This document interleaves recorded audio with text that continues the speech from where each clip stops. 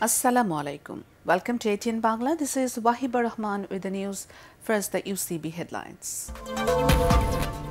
How movement could be justified for one who swindles away orphans' money, asked Prime Minister at a public meeting in Thakurga. Myanmar has agreed to involve UNHCR in the process of Rohingya repatriation from Bangladesh, says State Minister for Foreign Affairs. Election and by-election to 133 local government, including 119 union councils across the country, held amid tight security. Vote counting underway, one killed. And a fire at a police station in the Venezuelan city of Valencia leaves 68 people dead.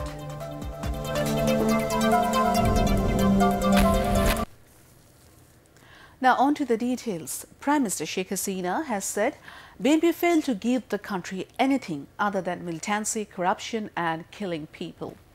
Addressing a public meeting organized by local Awami League at Thakurga Government Boys High School ground, she said how movement could be justified for one who swindles away orphans' money. Sheikh Hasina asserted that following the BNP leader's conviction for corruption, their movement program has become illogical.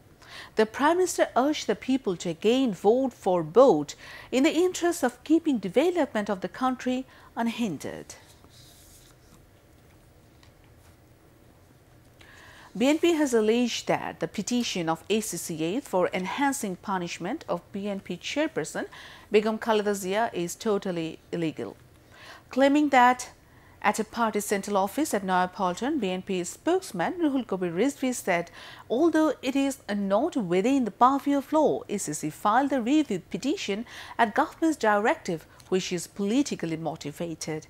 He criticized the statement of Awami League General Secretary regarding election-time government and added that the ruling party is trying to form a government small in size, comprising political parties having representation in parliament.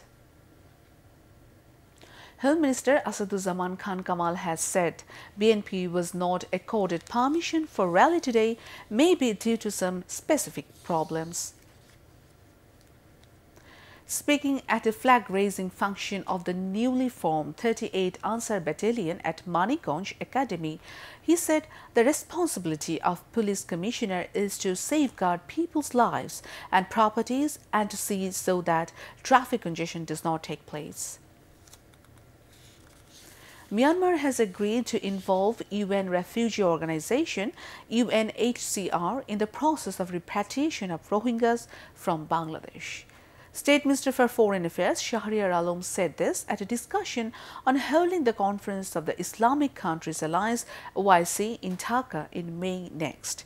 He informed that at the conference, Bangladesh should seek assistance from OIC member countries, giving Rohingya crisis highest priority. Earlier, the State Minister met UN Secretary General Antonio Guterres and had discussion on Rohingya crisis. The UN has ensured that Myanmar will involve the UNHCR in tackling the Rohingya issue.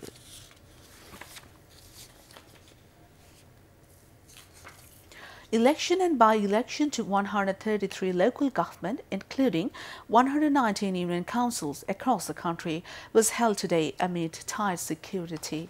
The polling was held in 47 union parishads, by-elections to 72 unions and elections to 7 municipalities, and by-elections to 4 municipalities and election to an Upazila parishad in different posts.